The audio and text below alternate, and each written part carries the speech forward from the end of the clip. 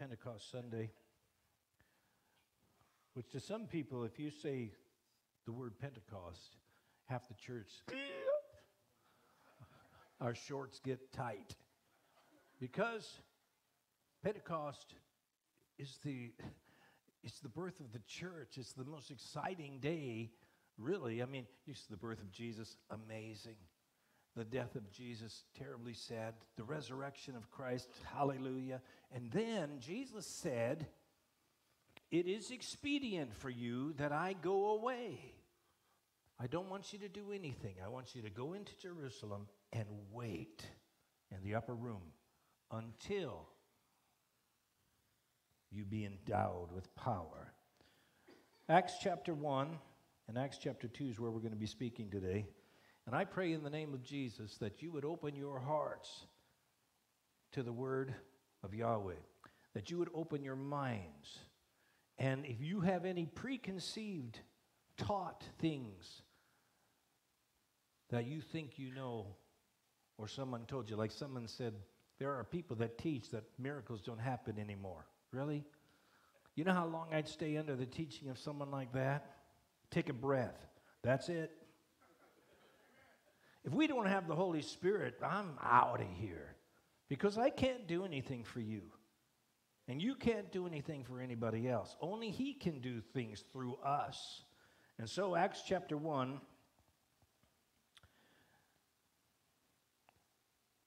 And he says, as I just said, verse 4, being assembled with them, he commanded them, do not depart from Jerusalem, but wait for the promise which you have heard of me. For John baptized with water, but you will be baptized with the Holy Spirit not many days from now. So when they had come together, they asked, Lord, will you at this time restore the kingdom to Israel? And Jesus said, it is not for you to know the times and the dates which the Father has fixed by his own authority. But you shall receive power when the Holy Spirit has come upon you, and you shall be my witnesses in Jerusalem, in Judea, in Samaria, and the ends of the earth. It's interesting because it's ironic that the baptism of the Spirit divides the church, and absolutely it was the opposite is why he came. The Holy Spirit came to bring us unity. They were all together of one accord. So we have churches out there that say, well, we don't believe the Holy Spirit does these things anymore, and so we're not family. Or we believe, it's nonsense. Satan has tried to use the Holy Spirit to divide the church. The one vessel, the one being who has empowered us to go forward and do the things that we've been called to do has become, by Satan and by a lot of churches, an instigator. Bring up the gifts of the Spirit and the baptism, people get nervous, like I said. But in the New Testament, it tells us we need the Holy Spirit. Listen to what Martin Lloyd-Jones, he was one of my favorites. He was a preacher in the Reformed theology in England, and this is what he said. He would not be considered a charismatic or a Pentecostal, full gospel person, but listen to what he said. I want to talk to you about the baptism of the Holy Spirit. You may call it what you want, but I want you to know, have you experienced the fullness of the Spirit? I know all of you listening to me come as from Reformed background, as I do, but it's not enough. I know that all of you would want to say to my question about the Holy Spirit, well, we got it. We got all at conversion.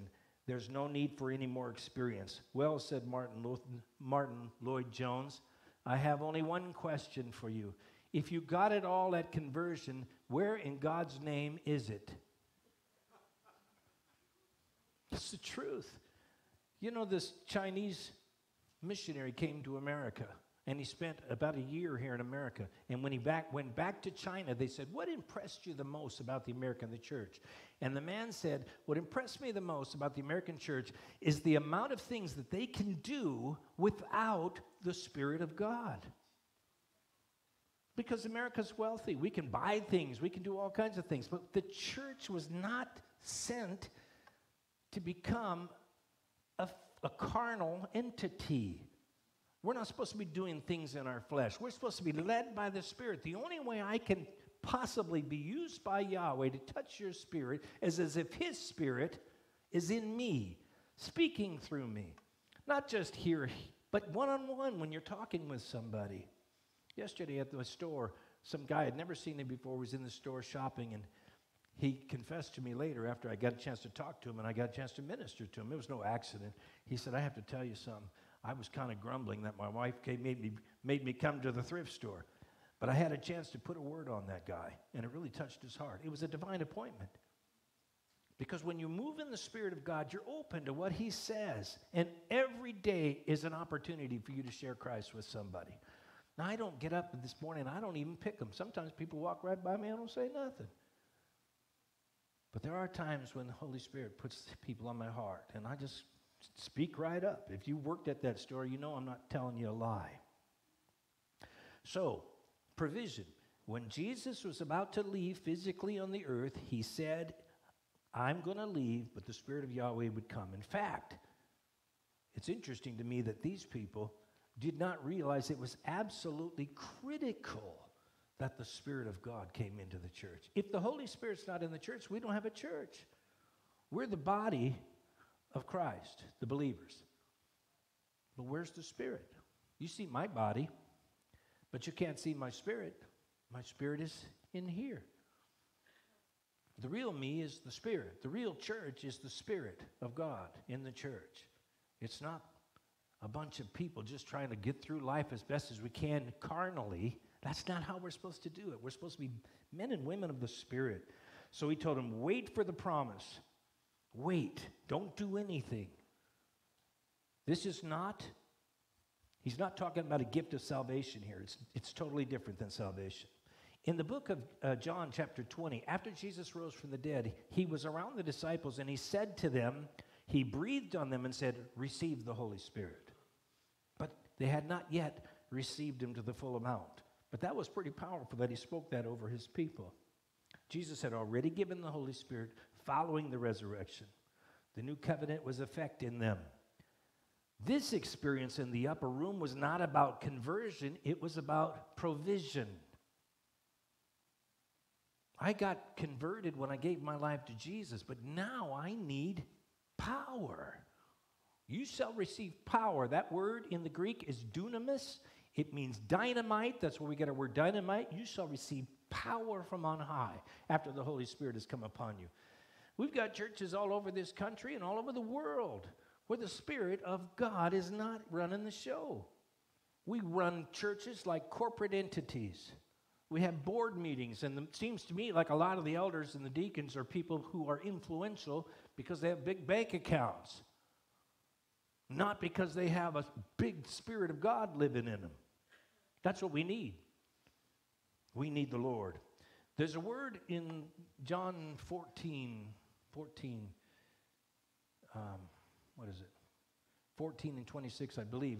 The word was where we get a word called parakletos. It comes from a Greek word. It's in the Greek, paraklete. When in the Greek army, they always sent their soldiers out 2 by 2. That way, if you got into a skirmish, you'd back up to each other, and I'd have your back and you'd have my back. Or else we turn towards, and I could see you, you could see me. That's what it was. The word parakletos means one who is called alongside of you. And when the Holy Spirit came into our lives, He's the one called alongside of us. John 14, 16, 26. The Holy Spirit is our battle partner. He is here to help us get through this life and to make us victorious. It's not enough just to be saved, people. Because say, okay, I'm saved, I'm going to sit on my hands and do nothing. No, we're supposed to make disciples of all nations. I can't make disciples without Him. There are times when just like yesterday, I get a chance to speak to people and I know things about them that there's no way in the world I could know. And then when I say something to these people, and they know they've never seen me before, they know something's going on other than this world. That's what the Holy Spirit does. He gives you messages for people. He is the active one. He's the one who touches their hearts. He's the one who loves them. He's the one who gives me the words to speak to them, or gives you the words to speak to people. It's all about Him. It's not about me. Jesus would not send us out without power. He told us to go make disciples of all nations. And so we got all these churches, Okay, go make disciples. How can I make disciples without the Holy Spirit? How can I possibly do it?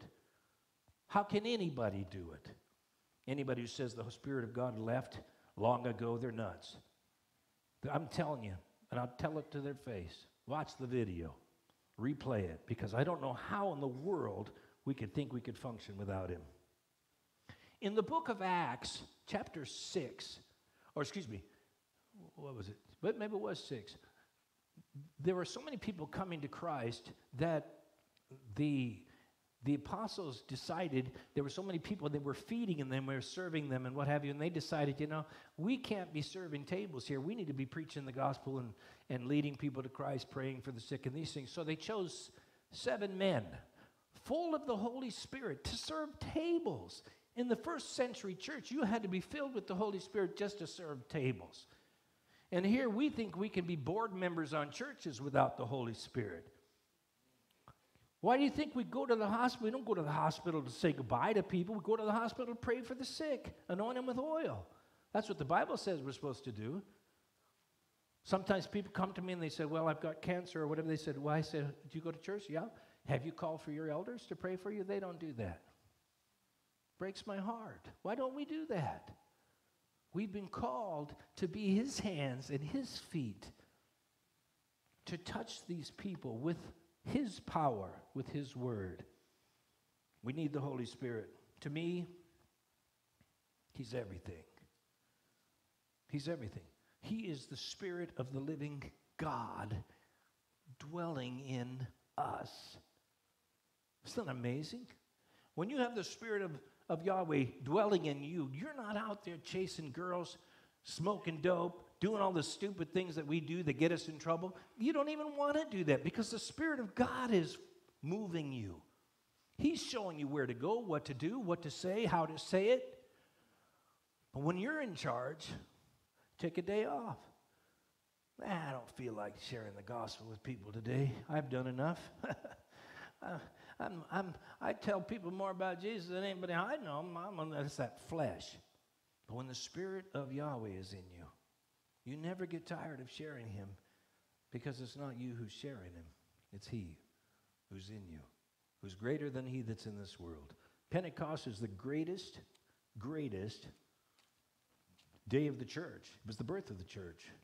Here's these apostles up in the upper room. Their master, who they've been with for 3.5 years, has now been crucified. And they're scared. And they're hiding in the upper room. Peter, James, John, these guys are hiding because they didn't want to get caught, because if they got caught, maybe they'd be crucified. But then suddenly, something happened. Acts chapter 2, verse 1.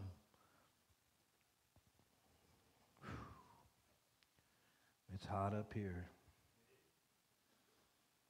When the day of Pentecost had come, they were all together in one place. Suddenly, a sound like a mighty rushing wind came from heaven, and it filled the whole house where they were sitting. There appeared unto them tongues of fire, being distributed and resting on each one of them. And they were filled with the Holy Spirit and began to speak with other tongues as the Spirit gave them utterance. Hallelujah.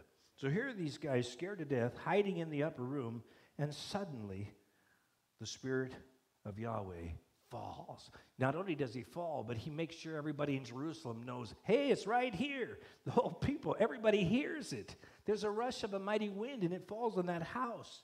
And then suddenly when the Spirit comes, these ordinary Galileans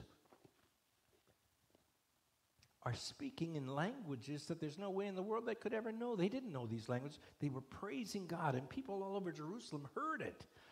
And they came and said, how is it that these men are speaking these languages? Parthians, Medes, Elamites, people from Mesopotamia, people from all over the world, they're hearing these uneducated men praising God in their own language. Absolute miracle. There was no more hiding. And so this Peter, that was hiding just a few hours before, when all these people came rushing, they started making fun of them. They said, these men are drunk. And Peter said, they're not drunk. It's only 9 o'clock in the morning. This is what Peter said happened. Chapter 2, verse 17.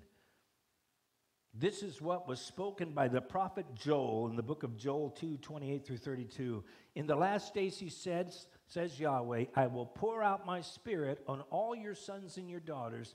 They shall prophesy. Your young men will see visions. Your old men will dream dreams. Even on my men servants and maid servants, I will pour out my spirit, and they shall prophesy.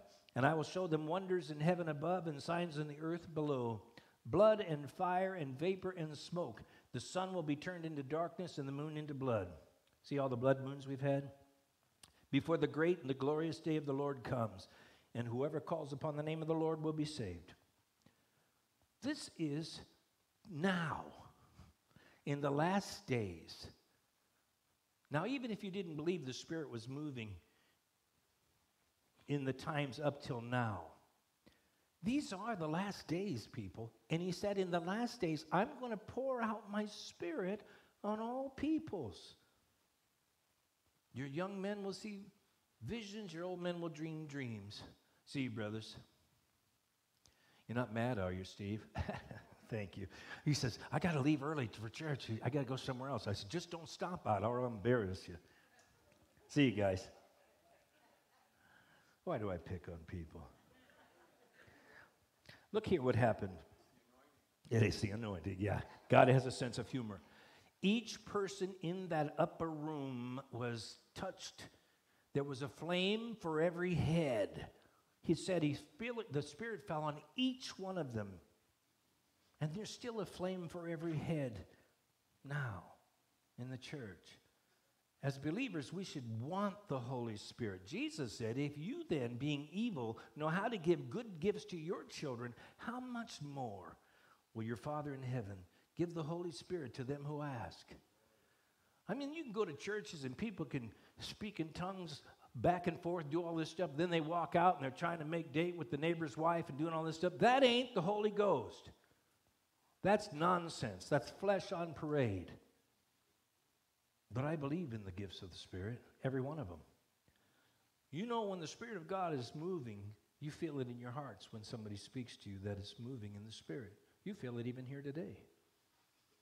You don't even have to tell me. You say, I know. Yes, you do. Because I feel Him. The Bible says where 2 or 3 are gathered in my name, there I am. He's absorbing our space. He's sharing our space with us. Hallelujah. So we need the Spirit. The experience before Pentecost was day and night. They went from being afraid to being bold. They went from being afraid to die. You know why? Because they were no longer afraid to die. When the Spirit of God comes into your heart, you're not afraid to die. Because you know He's in here telling you it's all true. It's all true. Heaven is your destiny. Do the things I've called you to do. Fire made the difference. So that's the thing. We have churches today that have no fire. Peggy always tells me, you pick on churches all the time. I do. I don't really mean to, but I do because we can't have churches with no fire. The Bible says that people are lukewarm. He said, I'd rather you be cold or hot. Nothing's worse than lukewarm. You ever drink lukewarm water when you're thirsty? Bleh. That's what the Bible says. That's what God's going to do, spew out of His mouth. We need fire. And it's hard to preach on fire when you're sitting on a block of ice. And we've got churches out there who have no fire in their spirit because the Spirit of God is not running the show. I don't have to prepare a message. I got all these notes. I'm not even using them. Because He gives me the messages all the time. Sometimes, I think sometimes I could just come down here and say, hey, what do you guys want to hear about today? Give me a scripture. And He'll give me what I need to say because that's how He operates. We don't have to, I don't sweat. This man from Africa, Uma, told us, I believe in serving God without sweating. In other words, I don't pine, what am I going to say to these people? What if they think it's a stupid message? What if they think, I couldn't care less? Because it's not my message. It's His message. If you don't like it, talk to my boss.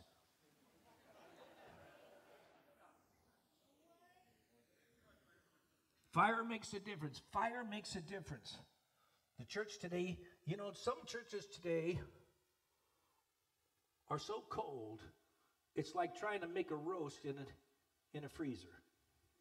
You can't do it. We need the fire of God. Why do I say fire? Because look what happened. fire came upon them. Fire is one of the symbols of the Holy Spirit. Fire, oil, water, wind, the Spirit of God. Nothing stops fire. Nothing stops wind. Nothing stops water. Isn't that something? Nothing stops it. Flood coming, pack it up.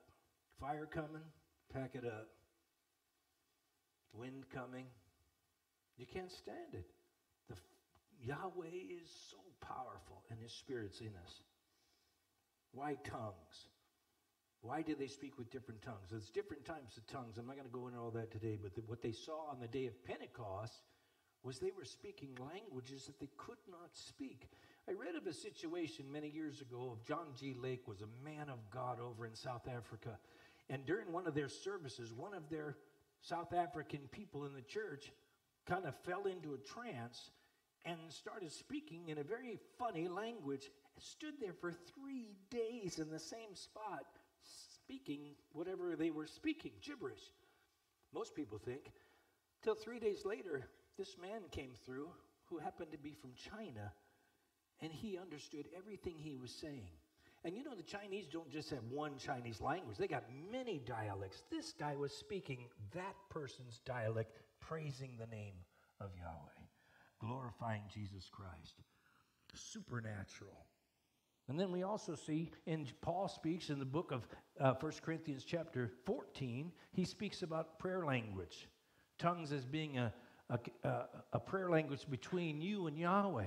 It's not a language that anybody on earth understands because it's a heavenly language, but He understands it, and your spirit understands it.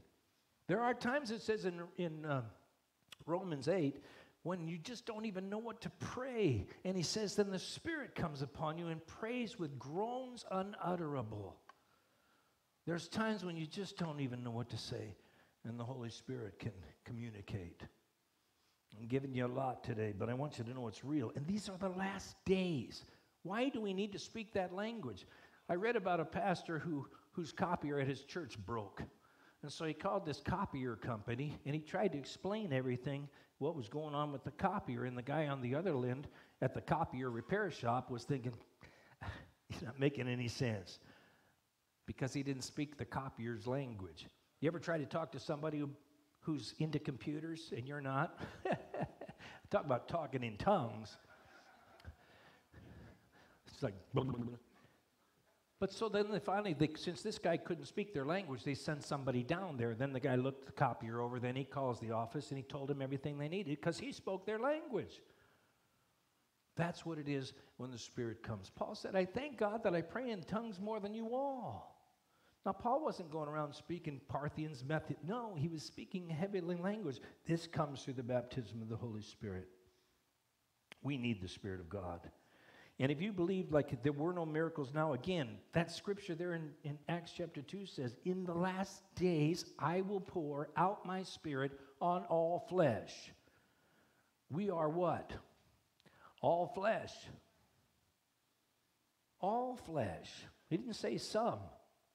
The believers, followers of Christ, will be empowered to bring forth the message of the gospel in such a way that even children can understand. To me, that's New Testament prophecy, to be able to proclaim the gospel in a way that anybody can understand it. That is a gift of the Spirit. So we need the Holy Spirit. People, too many Christians see the baptism of the Holy Spirit as an option, and it's not an option. You know, when you buy a car, I'd like to have 3 seats and I'd like to have double. You don't order from God. It's not an option. We need Him. It's an essential. Jesus asked the apostles and disciples, wait for the promise, and on the day of Pentecost, they were all filled.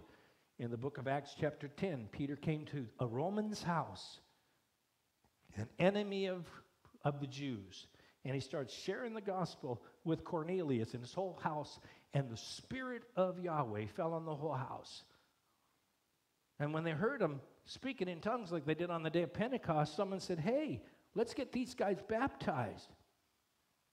And they baptized the whole house. There's water outside today. If any of you are feeling that you're ready to give your life to Jesus today, come to Christ.